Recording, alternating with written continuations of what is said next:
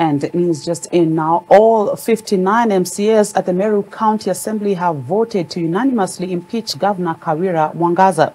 The MCAs voted to remove the governor, paving way for the Senate to now decide her fate.